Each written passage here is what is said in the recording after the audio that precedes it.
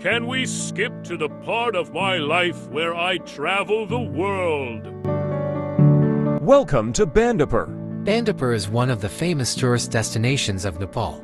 It's also famous for Newari people and their preserved and old-time cultural atmosphere. It lies almost in the center of Nepal, just 8 kilometers off from Kathmandu-Pokhara highway. It's situated 1,000 meters above sea level. Bandipur was originally part of Magar Kingdom of Tanahu, and later Newari trader from Bhaktapur flooded after the kingdom conquired by King Prithvi Narayan Shah. Popular attractions of Bandipur are the hills that are ideal for hiking along trails that pass through tribal villages, verdant forests, and hilltop shrines that once doubled as forts.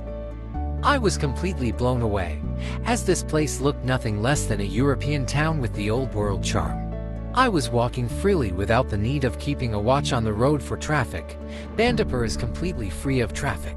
All the vehicles have to park outside the gate of the town. The more I explored, the more I was awed with the vividly colored Newari architecture houses, covered with flowering vines, giving an attractive vibe of the town.